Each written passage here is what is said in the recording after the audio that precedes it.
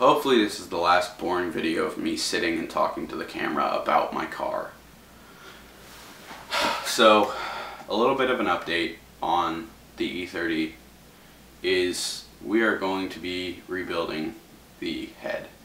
Now, what we're going to be doing exactly is taking the Beamer Head's 272 cam that is in the other head that I have, and we are also taking the heavy duty rocker arms out of that.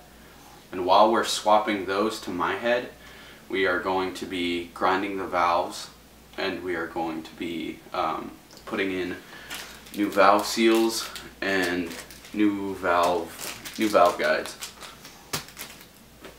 So it will be almost a complete rebuild. We're gonna keep the old valve springs, and so I mean it's pretty much getting rebuilt. And then we're gonna deck it ourselves and put it back on with the ARP head studs that I got from the donor engine. I also have all new gaskets, of course, and yeah, that's it pretty much. Oh no, actually, I bought injectors. I bought these really pretty rebuilt M50 17-pound injectors. These are out of an M50. It's the E36 engine, or one of them.